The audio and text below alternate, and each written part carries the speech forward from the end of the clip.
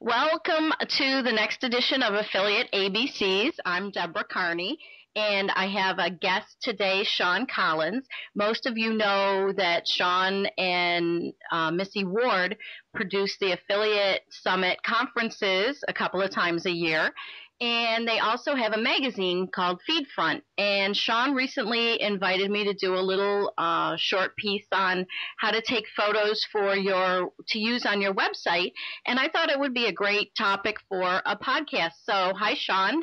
Welcome to Affiliate ABCs. Hey there, Deb. Thanks a lot for having me. It's great to be here.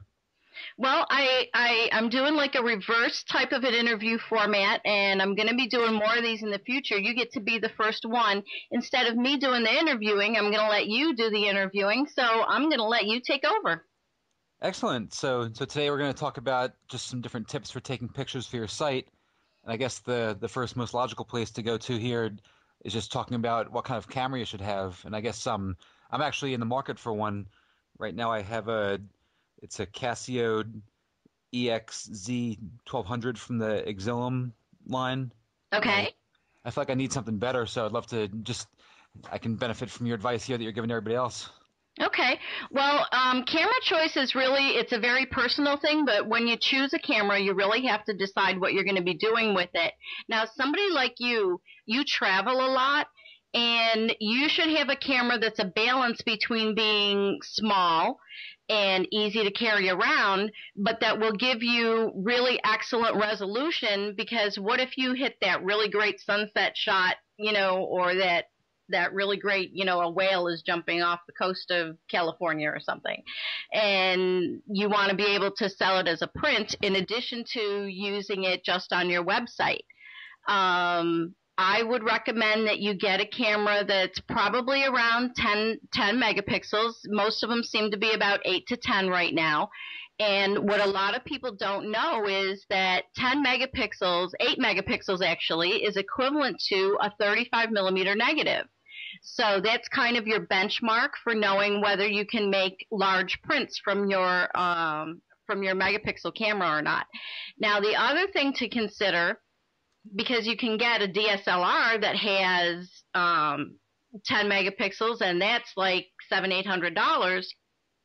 But you also have your small pocket-sized 10 megapixel camera, and that's like $200 or $300. And you probably are thinking, well, what the heck is the difference? The pocket-sized camera has less of a zoom, or it has a digital zoom instead of an optical zoom. So it's much better if you want to take pictures for the web, or if you want to take pictures that you're never going to print bigger than 8 by 10 inches. You would only go to a big DSLR if you want to do really high-quality, large prints. So does that make sense so far? Yeah, I think so. The one that I have right now, it's a 12.1 megapixels, and I wasn't even sure what that means, but I was just looking at a picture that I took recently, and it says that the resolution was 4,000 by 3,000. Okay, 4,000 by 3,000 is a really good size. The other difference in the smaller cameras versus the big cameras is the big cameras allow you to change lenses so that you can do fancy things and you can zoom in really, really close. And like I said, you can have a much higher quality. The megapixels are a little bit misleading now, because that's an easy way for a camera manufacturer to make it look like they have a better camera. Again, with the smaller cameras, if you've got 12 megapixels, that's really good, because that'll give you a high quality picture, because it gives you a lot of pixels in a small space. But on the other hand, it doesn't have the quality of optics. So each of those megapixels won't be as crisp as if you had a DSLR. So what you want to look for, if you're not happy with the quality of the pictures that you're getting out of your current camera, what you want to do is you want to look at, and you probably want to do this online, you want to do some searching, maybe even at Flickr, because they list out the camera types that people are using. See if there's a way to search on some of the Canons and see some of the photos. If you're looking for a camera, see some of the photos that have been produced using that camera. I don't know. It's the small cameras have come up so much in quality, but again, you have such a little tiny lens. What you want now instead of just having more megapixels is you want better optics. You want a higher quality optical zoom as opposed to a digital zoom. And you want like a name, like the Sony cameras use Carl Zeiss lenses, which that is a known brand that's very good optics, and that's one of the reasons I've actually stayed with Sony digital cameras since they produced the first more 4 megapixel one, which was all the rage back in the day. My first Sony digital had a Carl Zeiss lens, and I can still use those 4 megapixel photos and blow them up to 20 by 30 without any loss in quality. When you switch to a digital zoom, the digital zoom, instead of being a true zoom, just takes and actually it like does a crop inside the camera, and it just blows everything up, including the pixels, so that the pictures aren't as sharp. They're blurry and a little bit ragged. So like I'm looking at my camera now, and it has an optical zoom of 3 times. Right. So what would you recommend to be like the ideal optical zoom if you wanted to blow up some pictures? You probably want an optical zoom of about you probably want like about 6 to 10. At 3, basically, it's like taking 3 steps closer to the person or the building that you're taking a photo of. You're not really getting very much zoom at all. And the digital zoom, you probably have a digital zoom that goes up to, what, about 10? Yeah, I'm not sure, but whenever I do that, it always gives a pretty junky picture. Exactly, because like I said, that it just blows up the pixels instead of actually getting closer to your subject. So definitely that's why your camera is, even though it's 12 megapixels, you're not getting the quality you want, because when you try to get closer to something, it's like you're always far away from whatever you're taking the picture of, and you have to crop it really close and blow it up really big in order to see what you really wanted to get a picture of. I would try to find something that's at least eight times optical zoom. Yeah, I was looking at one part of my entertainment whenever I fly is always to read the Sky Mall magazine, and I see there's a new, I'm not sure how new it is, but there's another one in this line of Xelm cameras from Casio, because I sort of like these, and it's a high-speed one, Mm-hmm. and it has a 20 times optical zoom and a 9.1 megapixel. Wow. Now, see, I would go for that instead. I would go for the 9 megapixel with the 20 times optical zoom, because you have better optics, and then the picture that it takes is going to be, the file that it creates is going to be much higher quality than the one you're getting with your 12 megapixel at only 3 optical zoom. Yeah, the one thing I'd be giving away there, though, is that I can tell from, it looks great that it has like a zoom that goes out, and it looks like a nice quality camera, but the one I have right now, it's like the size of like an iPod, like a little bit thicker maybe, but I can like literally just fit it in my pocket comfortably. But this one looks like I clearly can't do that, which definitely makes it less convenient. Right. Yeah, that's what you have to give up. You always have to consider when you're going to be using it and whether size means more. And you know what? You have this as your second camera. So for, if you're just going for a walk down the street and you just want to have a camera in your pocket in case you see something cool, or for when you're at a party and you just want to snap around at the party and you don't care if things are very close, you take the little skinny one.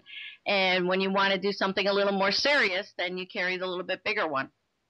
So it's which of those things that the megapixels that matter when you're dealing with taking a picture like in a nightclub or something? Because my camera now just is horrible whenever I take it in a dark environment like that. What the problem is with that is the flash and the strength of the flash, and whether it can handle low light.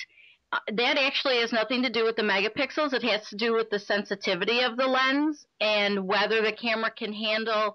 Now, here's a word that most people these days don't know. It was, something that you knew when you do film. You have to know the ISO of the film speed, and the higher ISO let you take photos in lower light. And now that we're in digital, they still use that sort of, but most people don't really know what it means.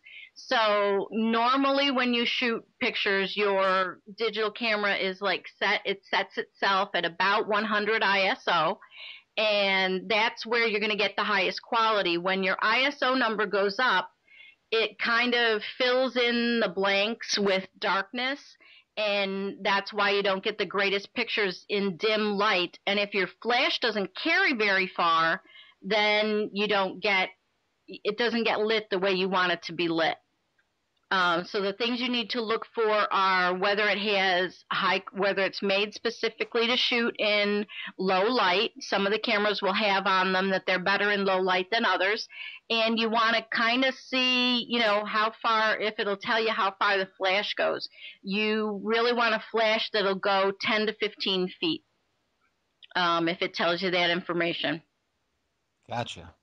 So is there for people that are just shooting for the web, I guess they need a lot less. Like I think you mentioned that they just need something that's like 500 by 500 pixels. Yes. When you actually put the photo on the website, you only want it to be 500 by 500 pixels. So you can shoot like with your iPhone if you're filling the frame with what you're taking photos of. A lot of camera phones actually have a good enough quality. But let's say you have a travel blog and you're on vacation and you're trying to take photos that you're not going to try and blow them up and use them for prints. You just want to have them so that you can put them on your website and tell how you had such a great trip and then link back to the agency that you bought your trip from. The camera that you have right now, the 3x zoom and the 12 megapixel, that'll take, like you said, your file size is 4,000 by 3,000. That's huge. And you need to shrink that down. And if you do take something from far away, you can crop in, because you really, for the web, only want 500 by 500 maximum to be on your web page, or it will take too long for that file to load and it'll slow down your web page. There's a lot of software that will help you crop, and some of them, most of the operating systems come with the software built in now. In Windows Vista, there's the Windows Picture Editor, and it has a little fix button, and you can crop your images, and you can auto-adjust the color, and do all kinds of things right within that software without having to buy anything else. So if you're just shooting for the web, you're just doing some, like you, for one of your sites, you did video. Now, Yeah. if you don't want to do videos, but you just want to do some product pictures, like you bought a really cool thing and, you bought some really cool t-shirts from Cafe Press for your kids, and you took some pictures of them wearing the shirts. You don't need a big, wonderful file for that. You just need something that's small, but that's crisp and clear and well lit. Yeah, and one thing that just speaking of like having the correct width and size and everything, one thing that I do just to make it even easier, I have some software that I usually resize in, like I use Paint Shop Pro and some other things, but I also oftentimes, if it's a picture that I think is worthy of putting on my blog or wherever, I just upload it to my Flickr account and I just use the 500 width version there. That's a great idea. I love Paint Shop Pro. I've been using it since like version 6 or 7, and I usually recommend to people go to Amazon and try to get one of the older versions, because I'm not that excited about the newer versions, and I actually like Paint Shop Pro version 8 if you can still get a hold of it, and 9 if you can't get 8. You can still usually find 9. I've actually, I was looking at my computer, I have 6. Yeah, 6. I started around 7, and there were some big changes between 7 and 8, and I absolutely love 8. There's just a few things in the newest version that I use it for, but it crashes a lot in Vista. So I try to use 8 more often. That's funny because 6 works fine in Vista. Okay, then I might go find that and see if I can download it, because there's some things that, you just want to do easily and you don't want to mess around. For people looking for free software that don't like the software that's built in, there's something on the web called GIMP. I've never gotten into using it, but there are some people that swear by it. But that's a great idea about just uploading it to your Flickr account and then just take down the crunched image that they create, because that's perfect for the web. Yeah, and it looks like a nice quality image whenever I do that, so I'm happy with doing that. And then you have to worry about uploading or anything, you just have their hosting. Yep. Yep, that's a great idea. I like that. I was going to bring up Flickr if you had talked about if we got into micro stock at all, which we probably won't cover in this podcast. But Flickr has become useful for a lot of things, but unfortunately, some of the things that it's become useful for, I don't want to deal with because it's easy for people to take other people's pictures off of Flickr, and that's something I'm not happy about. But anyway, back to topic. No The rants other, today? what? No rants today? No rants today. No. I'm going to be nice today. Um, One of the other things that I mentioned in the article was about, holding your camera steady. One of the things about the really tiny cameras, like your little tiny camera, and this can be something about your pictures at night or the ones in clubs and things. Part of the problem is, like in a club, even though you might have slowed it down or your flash didn't fire, it may be on a setting where it's blurring instead of being steady. One of the things, if you're outdoors at night, let's say, back to my travel example, let's say you're in New York City and you want to get pictures of the buildings at night and they look all bright and they look great in your preview, and then you take the picture and you look at it and it's all blurry, the lights are all streaked. Find something like a mailbox or a light post even, and just lean up against it and use it as a tripod. I try to, people laugh at me because I use other people as a tripod. I'll lean on somebody's shoulder or, put my camera on their head just because it's a little, it's something stable. It's two of us being stable instead of one. And I've actually gotten some nice nighttime pictures that way. And You're as a far little as too tall. You're a little too tall. No one can use you as a tripod. as far as tripods, like one thing that I do sometimes, if I just want to take a picture of myself holding up some kind of item, I'll just set for like a 10-second delay, and then I'll run back around behind my desk or something. Yep. And You can set your camera on a desk if you don't have a tripod, or you can get one of those little tiny ones that's just like, 3 inches off the table. yeah, but the one that I got, I think if I'm remembering correctly, it was only like $20 or so at Hmm. Target, and it seems to do the job. Is there like a good brand of tripod you'd recommend, or does it not really matter?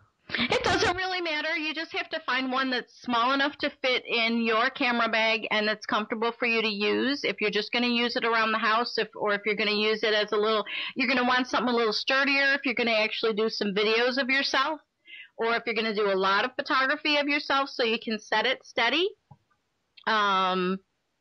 But usually, like I said, a lot of times I'll just use a book or put it on the tabletop, as long as you can aim it up so that sometimes if the camera is too close to the surface, if you set it on a table, you end up getting table in the foreground. So that's where the tripod comes in handy. Yeah, the one that I have, it's not really small enough to go into a bag. It's, I guess, even when it's collapsed, it's still like at least 18 or 24 inches long. Oh, So okay. So you have a full size one. There are a lot of really nice little 6-inch tabletop ones. yeah, I have some of those, but I like to have this one just so like if I'm at my desk, I can set it so it's above me a little bit because I sort of like to shoot down instead of shooting up, so I have less chins. Yes, there are.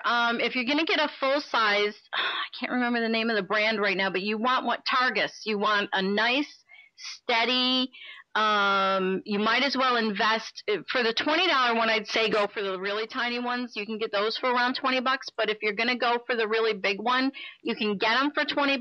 But those are the ones I've found not to be quite so steady. If you can get one, sometimes you can get the 40 in the $40 to $50 range. You're going to get something that's really sturdy, and sometimes you can catch those on sale. We have a really nice one here that was on sale at Radio Shack one day, and it was a $40 one marked down to 20, and I wish we had bought like 3 or 4 of them because it's really nice and steady. And the one that we picked up a couple weeks later that was $20 is very flimsy, and it tends to collapse on me and makes me pretty mad. It's another thing I rant about. Yeah, I guess that's something where you definitely, especially, I'll put a camcorder on there sometimes, so I guess you don't want to chintz out there and Yes, lose you don't your. want. Yeah, you don't want to. If you're using a $200 camera, sometimes you don't quite care. But when you're using a $600 Sony or $800 Canon, and you're setting it on a $20 tripod and it falls over and smashes your camera, you're not too happy. So, and Here's a question I'm going to throw back at you. What are you using these days for video? Are you using your little digital camera, or do you have a separate camcorder? I've got a camcorder that let me see if I can find the model real quick here. But I use just the Casio Xylem just to whenever I go to conferences, just because it's so much easier. I have to tote a bag around with me, Mm-hmm. so it's just a lot more convenient. But I'm trying to lean while I have my cord around my neck here to see if I can find my box real quick. Let me just take a peek 1 second. Okay, so I've got a Canon Vixia HV30 for my video camera. Okay. So you do use a separate video camera sometimes, and is that more for the sound, or is it actually more the picture quality? The reason I got it really was to do some more extended things, like when I spoke at the Blog World Expo conference last year, I stuck that on my tripod and filmed the session I was in, and I Okay, just so wanted, for duration, because you can't really get as much on a 2 gig card as you would be able to put on the camcorder. yeah, I think the current camera I have, I think it gives me maybe 10 minutes of video, so I was able to do 60 minutes on the camcorder. Okay, that's a good point too then. Okay. Yeah, but Um, I guess if you don't have to have the length though, like it's so much nicer to just drop my camera in the dock and have the video just sucked over to the computer versus having to connect all these wires and have to play the tape and have it convert over. yeah, I know. I used to have one of the big, huge.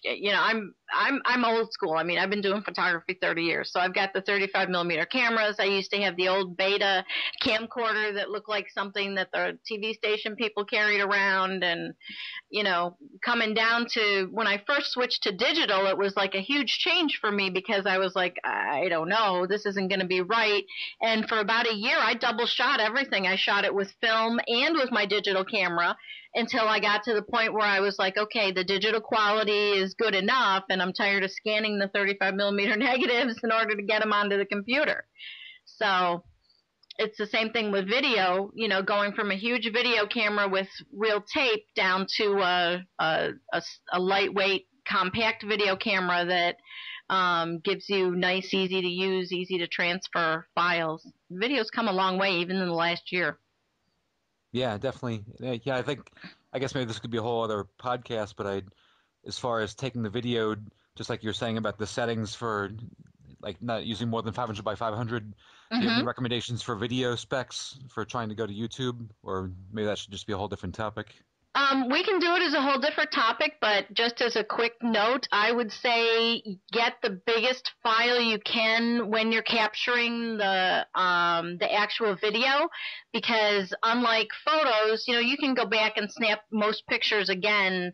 But sometimes with video, you're capturing something that's only going to happen once. And the higher quality you have when you do the capture, it's easy to convert it once you get to your computer. There's a lot less expensive video editing software now. And if you shoot it in 720 HD, you can convert it to, the 640 not HD and have it be able to play and be able to upload it to YouTube. Yeah, and one thing I definitely would like to point out for if you're doing the video, one thing that you get sort of held back on if you're using a small camera, digital camera, or even like a flip camera that's HD, is oftentimes they don't have a port to do an external mic, which makes a big difference for the That's audio. huge. Yeah, that's huge. That's one of the reasons I never went to a flip. I wanted to get a flip, and it's also one of the reasons I recently purchased a Sony DSLR, and it doesn't do video, and I caught some flack for buying a camera that doesn't do video, and I'm like, no, because either your camera does still photography really well, or it does video really well. And, like you said, your camera is perfect for when you're going to conferences, but you already know that you needed something when you want to record your entire session. And if you're going to take that one step further and you need to get the audio, you need to have an audio external plug that you can put a remote mic into so that you can get better sound. Yeah. Yeah, and yeah, for me, whenever I do like a little video podcast, just sitting at my desk, I just use my regular camera, but in those cases, I'm about 5 feet away from the mic, so it picks it up pretty decent. Right. Yeah. As long as you can be right on top of it, it's fine. But as soon as you get across the room, or if you have multiple people talking, or if you're trying to record music, it just doesn't work. Yeah, I agree. So so you mentioned the software a little bit. So do you, as far as if you're doing video with your camera, do you use Sony Vegas now, or do you use something different? I use Windows Movie Maker a little bit if I only have to do a little bit of stuff, and I'm starting to teach myself Sony Vegas. I went through two versions of it already, and it scared me. I'm like, I don't know what happens when I open this, and I don't know what to do. And actually using Windows Movie Maker showed me a little bit because it does less. It showed me more because it taught me the basics, and now I can go into Sony Vegas and do some of the more exciting stuff. And I think that's a wonderful piece of software to use. And it came with a sound software also. Is it SoundForge that came with it? You Um, use it. I bought those separately. Oh, okay. I got the bundle. The last time I upgraded, I got the bundle. So it came with SoundForge, and it helps to take your audio up a notch too, and you can take your audio and do some different things and then add it to video.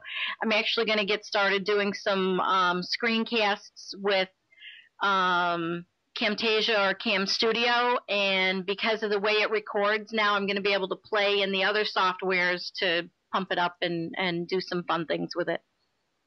The problem with me is once I find something I like, I dive into it and then everything else gets ignored.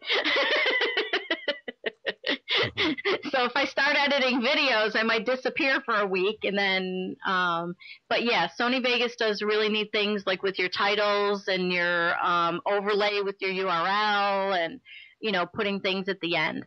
So, and for affiliates, one thing they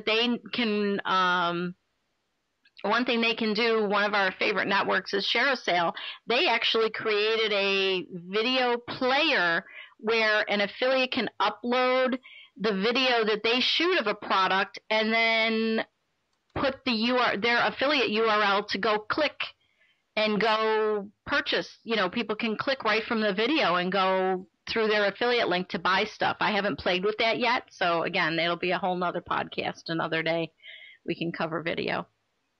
Yeah, speaking of ShareASale and pictures, there's one of the merchants on there I used. I bought some stuff from recently, Green Screen Wizard. Do you use a green screen at all? I haven't used a green screen. I saw you do that at AdTech in New York in the fall, and that was really fun.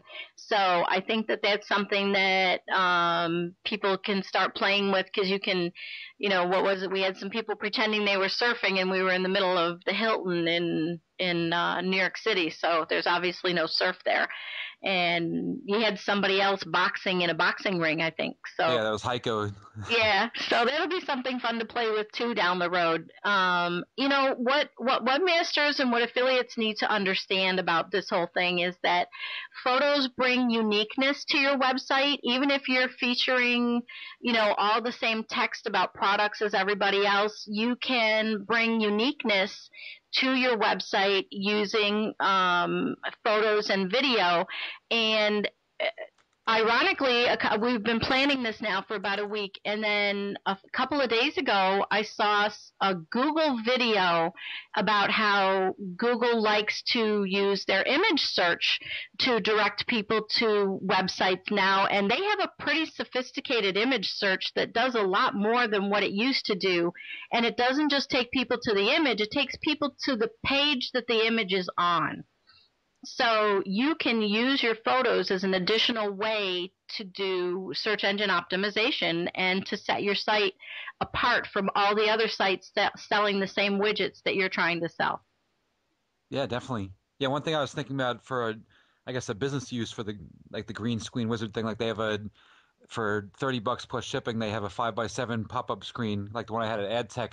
Okay. A whole big thing with like a big holder and stuff, and it was sort of a bulky thing, but like this pop-up one they have, like it gets like really small and it's very compact, easy to store, and so you could maybe take pictures of yourself in front of that and then just change like your avatars around with putting like funny little backgrounds behind them and stuff.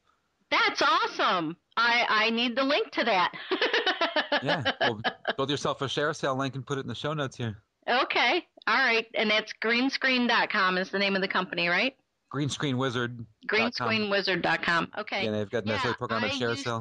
I used to do professional photography at cat shows and at weddings, but at cat shows I used to use a background system that was horrendous. It was like three huge poles, the two to hold the one up that held the fabric, and then, we had big huge pieces of fabric and all kinds of stuff. And, these days it would be so much easier to just use a little pop-up like what you're talking about, and then just change out the background to match the cat so that it's not, you can't have a silver cat on a purple background. Or I think we just lost about 18 people that were listening. They just turned off. Yeah, but one practical use of the green screen is, I guess, just for a personal use. Back in December, I was trying to get a good picture of all my kids for a Christmas card. Oh, yeah. My son was sick, so I took a picture of my daughters with Santa Claus. And I took a green screen of him dressed up and just snuck him into the picture that we sent out. Nice. Well, and, with 4 kids, it becomes harder and harder to get them to all be happy, smiling, and, somebody not grimacing or making faces. So you can collage them together like that. That's awesome. Yeah, it looked pretty seamless. I was surprised by how good it looked. It's funny. Very cool. Well, maybe we'll have to do a whole podcast just on using the green screen once I get it and play with it a little bit, and we can give people tips and tricks. Yeah, because this company Green Screen Wizard, you can also get a software that they make, and it comes with all kinds of backgrounds and things. And I guess you could also go to a stock photo site and get that too, so you could just standing there and put yourself in front of a waterfall or whatever. Yep. Yeah. Again, going back to those vacation pictures, you take a bunch of photos out, you're the one taking the photos, so you're never in the photos, and then you can take a photo of you, pointing to the Statue of Liberty or whatever. You can put yourself into them. I can see a lot of fun things that people could do with that. Yeah, I'll probably have to do sometime in my lifetime a picture of the Jets with the Super Bowl trophy. You'll have to do it on a green screen. Yeah, because it's not going to happen in real life. We won't talk about those Jets. Brett Favre, way to go. Yeah, so I guess covered a lot of good stuff there. So any other last pointers you have for the folks? I think the only, the last thing is that just make sure that you don't use photos on your website that are detrimental to your website. If a picture doesn't come out the way you wanted it to and you can't fix it in Photoshop, just ditch it, try something else. And just make sure that when you put up a picture that it's not the full size photo. Don't put the 4,000 by 3,000 image up with a height and width tag, making it 500 by 400, because then you're going to kill your page download times. And, just be smart and be careful. And when you're shopping for a camera, just keep in mind what you're going to use it for. You're not going to use your little Casio to take prints that are going to be 30 by 40 inches, but they're going to be fine for a website. Yeah.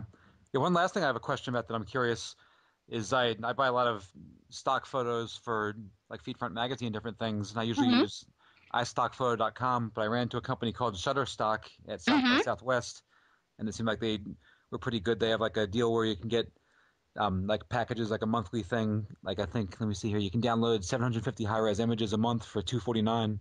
Wow. So I was wondering if you had a recommendation of like what your favorite stock photo company is. My favorite stock photo company is me. Well, if you happen to need like a picture of the Eiffel Tower right away or something.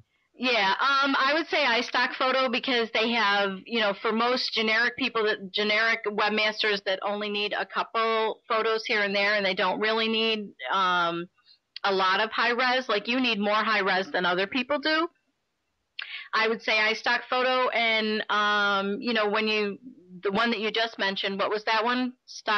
It's called Shutterstock.com. Shutterstock.com or Jupiter Images. Those would be the ones that, if it's, $249 a month is kind of steep for a lot of people unless they're using a lot of images. Jupiter, though, I think can you do singles? We'll have to do a little more research on that. But the other thing, too, like I mentioned earlier, Flickr now has a Creative Commons license, where if you do a search on Flickr and you are looking for images that you can use, check the licensing on the image, and if it says Creative Commons, you can use that image sometimes under certain conditions. Like as long as you give them a photo credit or a link back, you might be able to do that. And several people have contacted me to use photos on their websites that they found in my Flickr account. That's funny. And you can, if they don't have a Creative Commons, you can contact them and ask them what they would charge to license it. Yeah, I'm not sure how often this happens, but I had one. It was some kind of like local travel site for Boston, but I had taken a picture of the hotel where Affiliate Summit was last August, and this company that likes to just get a bunch of, I guess, random like amateur photos to show different areas around the city. They contacted me because they found me, I guess, by searching for this hotel name on Flickr, Mm-hmm. and they gave me photo credit and a link back on their. Yeah, mine was San Francisco. A travel site in San Francisco used several of my photos from San Francisco. So there are people starting to use Flickr that way. Getty Images just bought Flickr and bought the rights to be able to go through people's images and pick out the ones that they want to offer for their larger stock photo business for licensing. But again, the amount of photos that are available on Flickr, and it's pretty easy to contact people through their contact button if they want to be contacted. And you can find a lot of really nice, usable photos right there on Flickr. Yeah. Maybe cool. Not so much the conference stuff because, photos of people have to have releases.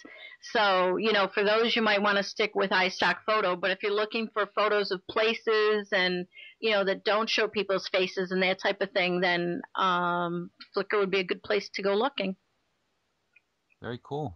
Well, tons of great advice there from you. So I think it'll be very helpful for people. All right. Well, thank you very much for coming on Affiliate ABCs and, grilling me. As always, it's always great to talk to you, and I love listening to all your podcasts every week. So I enjoyed this, and maybe we can do some others down the line talking more about, using photography and using video because you and Missy are pretty good at the whole video thing, and I'm good at offline video, so I'm making the switch over to online video, and maybe we can pick up some topics once a month or so. Yeah, excellent. Yeah, it'd be great to. I think it'd be helpful for a lot of people to have some advice on video editing and in different ways and different options for. Like I know a lot of people have old VCR tapes and stuff, and they like to convert those. So maybe help people with different tools you can use to do that sort of thing. Mm-hmm. Yep. It's, a lot of people just take photography for granted, and they look at people's websites and then they look at them and say, how do you do that? And they don't think of asking. So,